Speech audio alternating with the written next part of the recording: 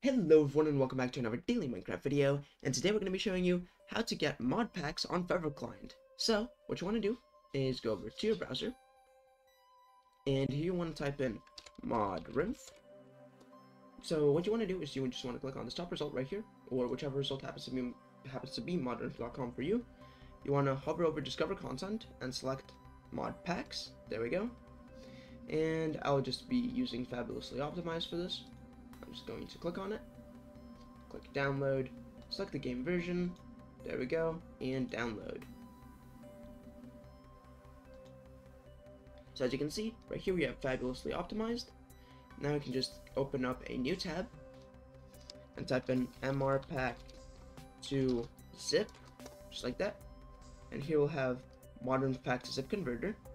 You want to just open that, scroll down, choose file, and just select Fabulously Optimized and download. And here you'll see that we have Fabulously Optimized. So now what we can do is go over to our downloads folder, just like that.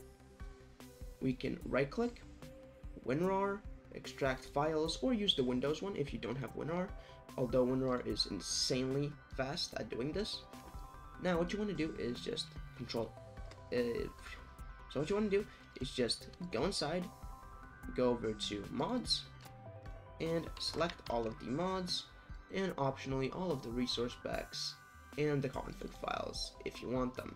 For me, I don't really care, so I am just going to be only going with the mods themselves. So now that we have them cut, what we can do is go over to Feather Launcher, go over to mods, click add on mods, and it will take you directly to a folder that you can add mods to.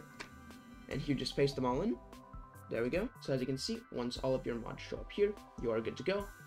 You can just go over to play and launch the game, and it is going to launch the game and allow you to actually use all of your mods.